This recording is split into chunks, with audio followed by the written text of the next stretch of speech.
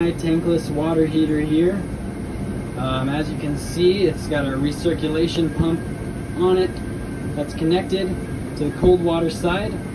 Rinnai also, I believe, sells a design that has the recirculation pump that's inside the tank, but this one didn't come with it, so they sent us this other recirculation pump that we had to put on the outside, which, like I said, it feeds into the cold water side.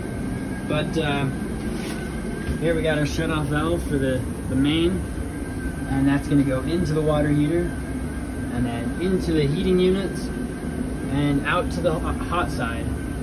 And the return line is connected to the hot, and it is pumping water from the hot line through the pump, around and back into the cold water side and into the hot water heater, which continuously is going to heat up the pipelines so that you don't have cold water and you can get hot water much faster. Here we got a temperature and pressure valve.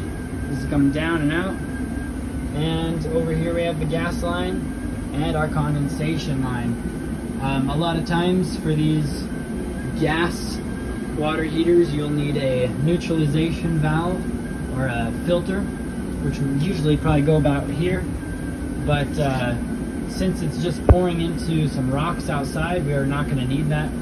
A lot of times the gases build up condensation, and that can cause problems to any kind of concrete or anything that needs to look nice. If it's pouring onto that, or if it's going into any pipelines, it could destroy the pipelines. So just keep that in mind.